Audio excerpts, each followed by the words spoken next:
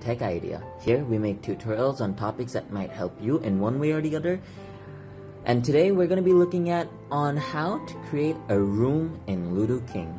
So first and foremost, you want to make sure you're logged into your account. As you can see, I'm logged in.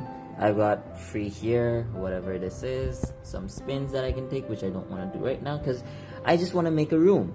So it's not going to be your play online, it's not going to be your computer or your pass and play. It's going to be this one, this option, which is named as play with friends. You're going to press on that.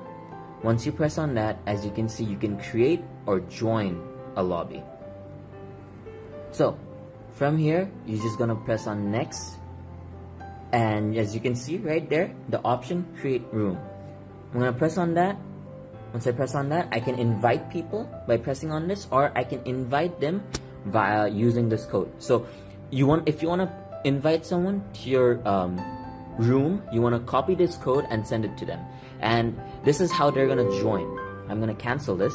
So they're going to join by pressing on this join button, and they will have to enter the code that you have given them.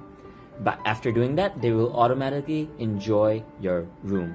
So hopefully this video was helpful. And if it was helpful, drop a like. And if you want to see more tutorials like this in the future, don't forget to hit that subscribe button as well as the notification bell. Thank you so much for watching. Bye bye.